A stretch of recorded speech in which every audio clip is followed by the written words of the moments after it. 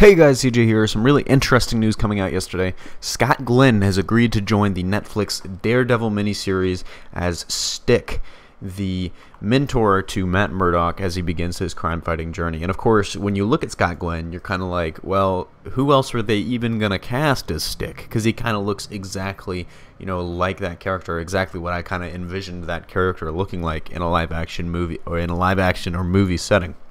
Now, Scott Glenn is a pretty legendary actor, just for his body of work alone. He was in the Bourne Ultimatum, Silence of the Lambs, The Hunt for Red October.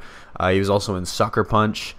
So he's been around the block. He's been in a lot of different movies, and I think he actually, he has a lot of, experience with, action movies and darker, grittier kind of stuff. So I think this is right up his alley. And of course, as you know, Stick trained Matt Murdock, but then I guess when Matt Murdock was attempting to kill the Fixer, or attempting to seek revenge on the Fixer died. It wasn't his fault, but Stick thought it was anyways, and they cut ties. So, he'll probably be around for most of the first season, if I had to guess, as I don't expect that we'll get a lot of Daredevil right away. I figured they'll have to do the origin.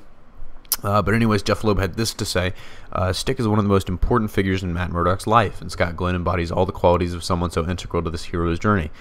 There are a few actors who could bring such the authenticity, gravitas, and charisma to such a key role in Matt's journey to become the superhero we call Daredevil. Not coming from Jeff Loeb, Marvel's head of television. So just really interesting casting. I think it's perfect. It's spot on. And, it really gets me pumped up. I can't wait for that series to come out. It couldn't come out soon enough, honestly. I'm really interested to see what they do with it. And also, Scott Glenn just fits the bill for that dark and gritty, feel that we understand that they're going for. Anyways, that's all from me. This is CJ signing off, and I'll see you next time.